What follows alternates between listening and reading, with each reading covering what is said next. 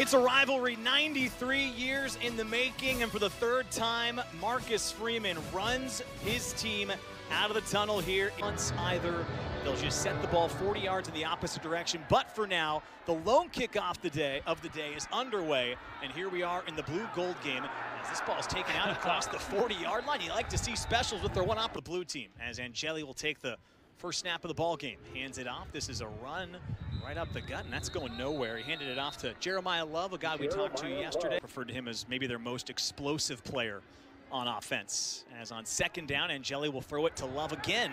Makes a move in the flat, picks up a few before going out of bounds. This year. He said his dad told him that he reminded him of Barry Sanders with his lateral agility. As Angeli has to tuck it and run here. He's got the red jersey on. Let's see if they can get off the field. Angeli.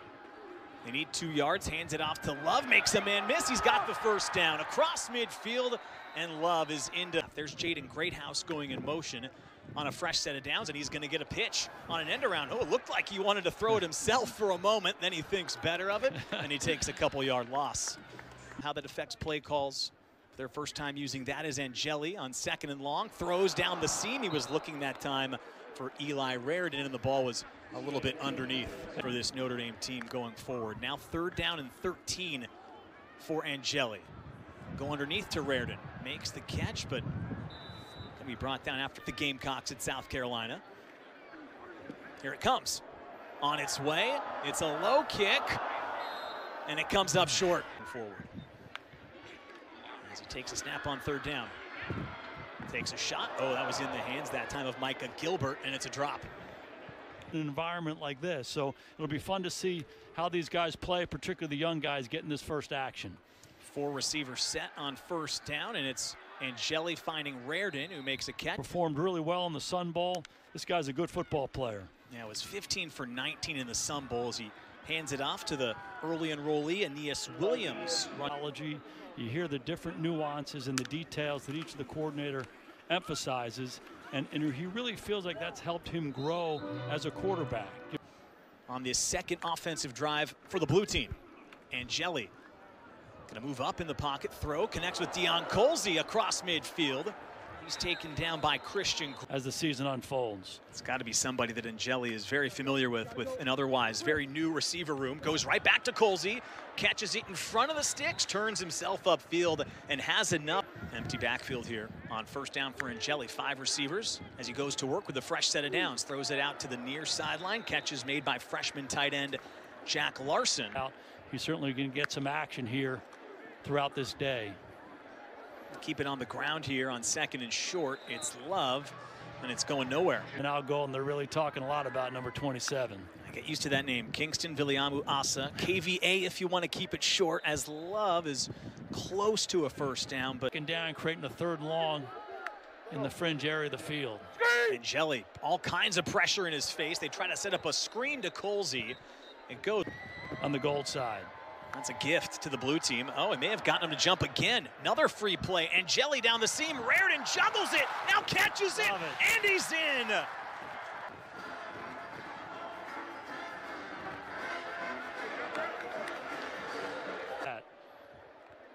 Extra point now from Jeter is straight through.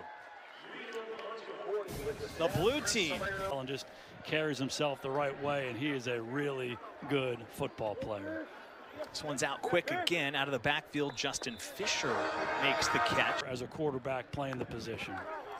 Work out of the pistol here. Again, it's a hand up the middle. Fisher takes a big shot as he gets across the line. Preston Zip filling in maybe for Bertrand or Leofau going forward. You can keep an eye on them throughout the day as Minchie, he's a live player, so he can take off and run, and he'll do just that. Gets across the 40, now tiptoes. The play sorted out. And a fresh set of downs as they approach midfield. Jabron Payne is his back, hands it off to Payne, makes a move across midfield inside the 40-yard line. It's a pick on the team, so he was called upon in a lot of those third and short situations. They swing it out here again to Fisher, who makes the catch. It's Bowen who gets to him first and brings him down quickly after a see where Minchie goes on third and long. Pressure comes, has to get it away, and it's picked off. In the secondary, it's Luke Talek with the interception. We'll have to wait to watch him throw a ball as he hands it off. Goes for a yard. And that ends the first. Good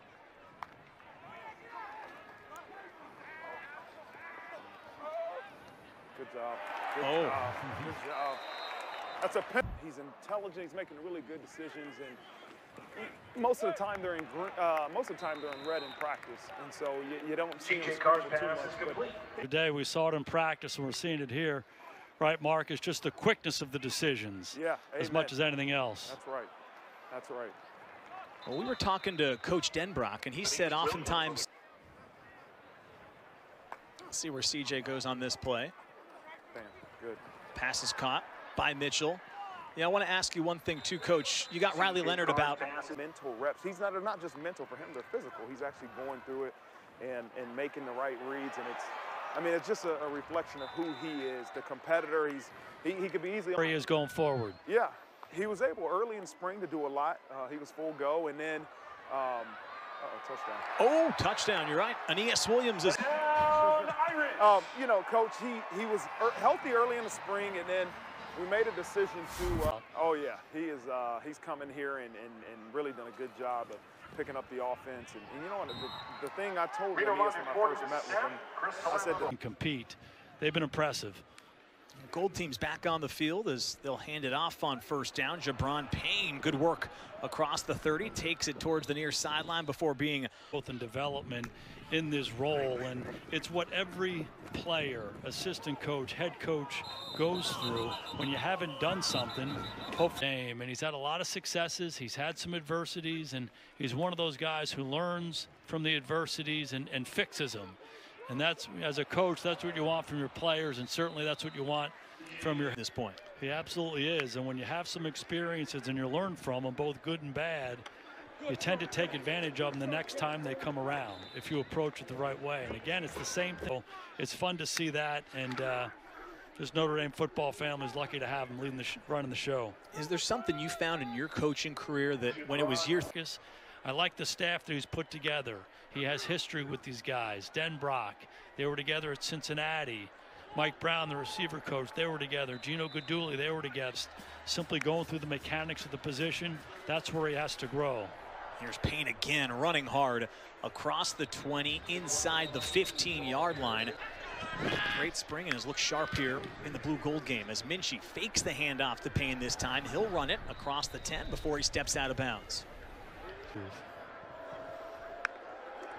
2nd and 10, Payne gets it again, puts his head down up the middle, and he pushes that pile. We'll give him 4 yards. Yeah, inspired a lot of guys in that gold locker room, I think, as Minchie's going to take it and run.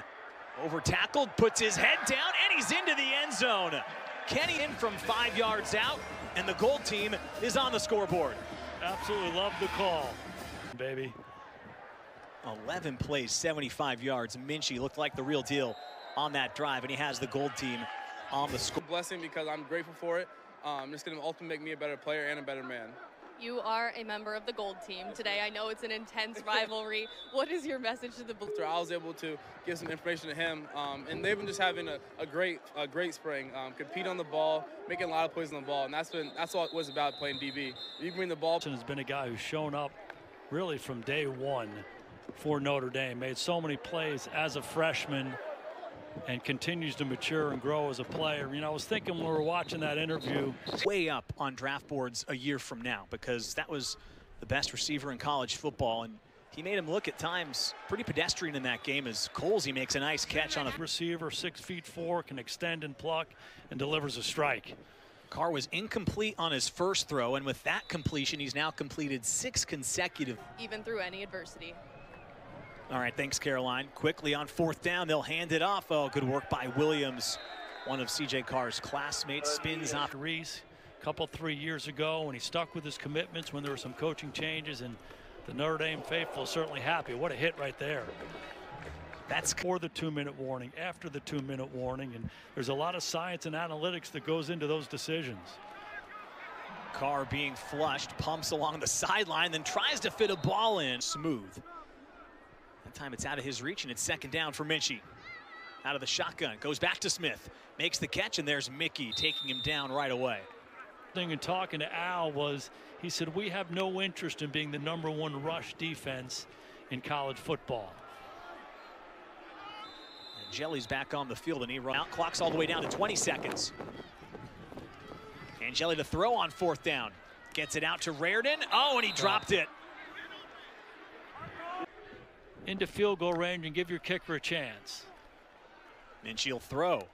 It's Whitman. It's caught just beyond the sticks. I think they're giving him a chance to do it.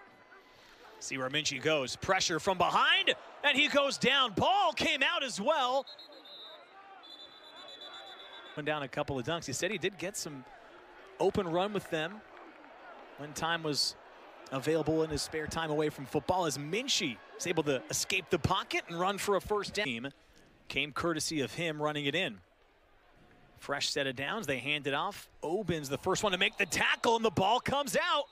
And they'll say receivers run up and get first down depth, so wouldn't be surprised to see a little man-to-man and some heat here. Free play after they jump down the sideline. It's a jump ball between Micah Bell. Biggest areas of focus has been learning how his position fits with others on the field.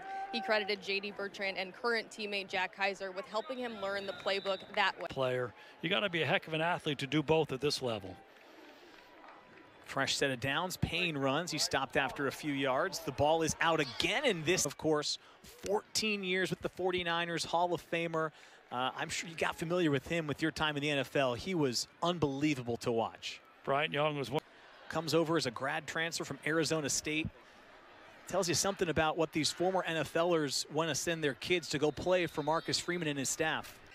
Loving my teammates has been one of the things I learned the most. You know, our rooms got a lot closer since we're closer in age now. And now that I'm one of the older guys, you know. His mother was really sick. He got into the end zone against Pittsburgh. I was able to talk to him after that, as this ball is caught by K.K. Smith down the sideline. Guys like Jaden, it's a special place, and I think he felt that all throughout this process. Minchie's going to throw again, looking for the end zone. Beautiful ball. And Gilbert is into the end zone to tie the game. 100 pounds. He's a big target. He's a mature player, showing up big here for the Gold team. Extra point makes it official, 14 apiece. Gilbert, one of the young freshman receivers they're excited about, as Angeli comes back out for the blue team, connects with Love, and he's taken down. Who are coming over. It's going to be a completely revamped receiving core, and everybody here at Notre Dame is pretty excited about it. Jeremiah Love breaks a tackle. He's across the 40, still running out towards midfield. At the end of the down, he's a young player, but he's showing his versatility. He's got a lot of juice. Quick throw that time. Ball is caught by Jack Larson again on the sideline in motion. As Angeli looks to throw. Pressure coming, gets it out. It's caught by Greathouse this time. Breaks a couple tackles and moves. All the receiving records at that school and many in the state. So his transition was not a surprise, and he's going to get better and better and better as he goes.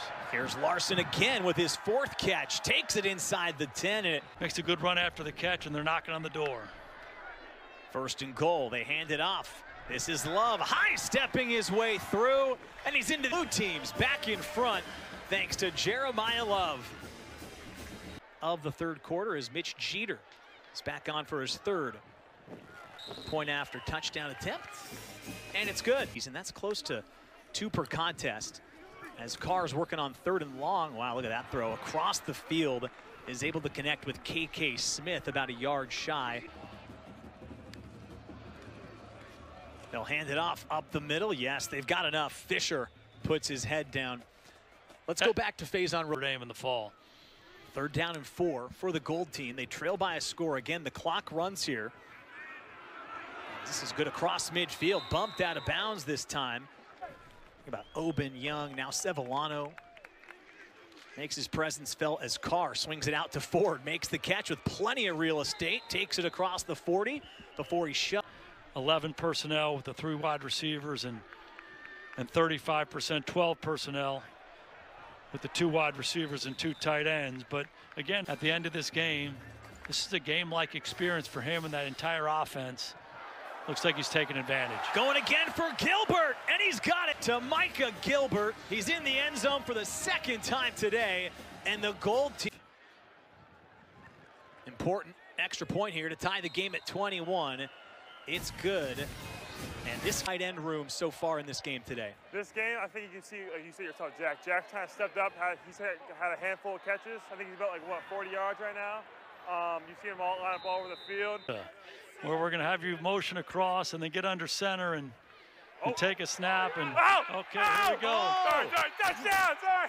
Chris Mitchell all the way for a touchdown. Yeah, it was awesome. Chris Mitchell got loose. I'm not much of a sideline reporter. Is Chris. That's what everyone's talked about in the spring. He flew by me. It's like one of those, being like an Indy car. You hear the Indy car flying by. That's what he sounded like. Let's keep an eye on this extra point here. Important one from Mitch Jeter, and it's good.